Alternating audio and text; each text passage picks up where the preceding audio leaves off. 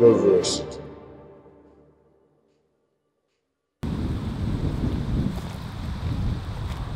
Greetings, I'm Shad, and I'm here in the Shadlands doing some adventuring. But while I'm here, it's also a great opportunity to discuss the importance of edge angle on weapons, specifically swords. And what prompted me to make this video is that recently I have purchased some machetes, and the difference in performance was quite striking. And I had a look at what possibly could be causing it. And indeed, when I was taking a closer look, it was actually the angle of the edge. And so this is it's significant for a number of reasons, because when it comes to swords, you of course want them to cut very well. Now, of course, one of the other great things a sword can do is thrust, but we're not talking about thrust, we're talking about cutting here.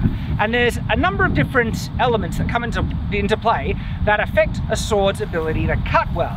And it's a wide range of things, from the width of the blade to the actual blade proportions, dimensions. Okay, look at the profile.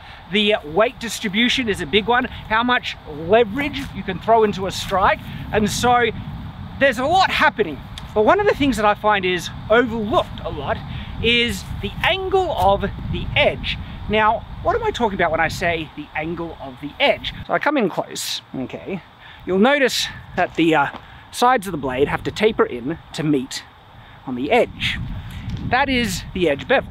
And so I'm just going to put my sword down for a second, see how well it stays there. Not bad, actually.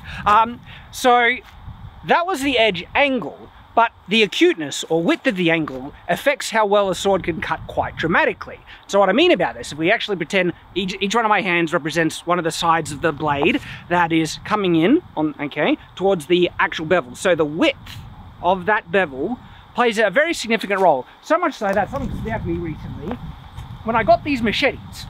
Because I bought these machetes to do, you know, some chopping wood stuff here in the Shadlands, adventuring.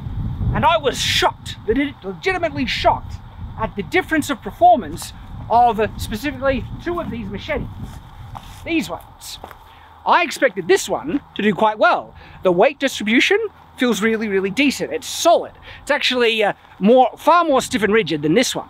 This one looks a bit janky, okay?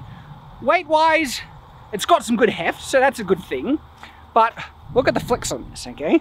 And so usually something that's stiffer and has a nice, you know, angle of the blade should cut decently well. Well, let me show you the difference in the performance of these two machetes. So if I now just hold this and try and do some very basic superficial side cuts like this, okay, that's actually pretty decent. Like, this is chopping through that. Well, that's actually really good, okay?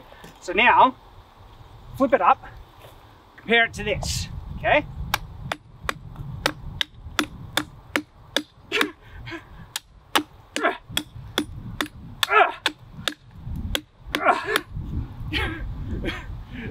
It's like hitting it with a blunt bar. Obviously, it's not an exact blunt bar, but so this isn't necessarily the difference of how sharp the edge is. This is decently sharp.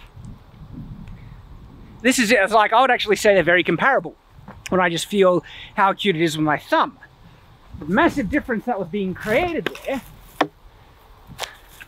was the angle of the bevel and edge. So I doubt we'll be able to, you know, get it to focus to see how steep and wide the bevel is on this one. So we'll see what we can do in post. Such a dramatic difference, especially in actual chopping. This is garbage. I think it would do pretty well if we resharpened it and got the edge bevel much more shallow. But just comparing it again, like that was almost shocking at how well this weird looking cutlass machete chopped into the wood. Like, to the point of getting stuck, right? That's what, like, honestly, this is like the performance you would want out of a machete, right? And again, this one, like,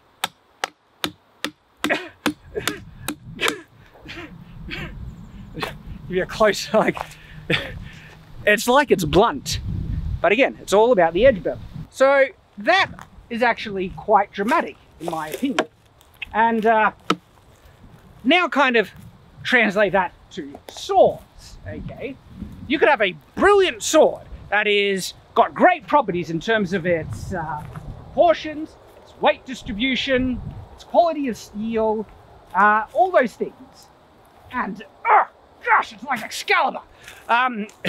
All those things, right, could be messed up by the type of sharpening that's done on it with the edge bevel. Now, this is my windlass English two-handed from Windlass, and the sharpening on it is actually put a fairly steep and wide edge bevel on it, which is going to be interesting when I try and test cutting with this. I don't have a titanium axe yet, so we'll try that in the future. But I'm suspecting that the performance on this is going to be severely affected by the type of sharpening that's had on it. So there we go, edge, angle and bevel on swords and how they can dramatically affect their performance. Thank you for watching, I hope you've enjoyed it, and of course, hope to see you on the next video on Shadiversity. So until that time, farewell.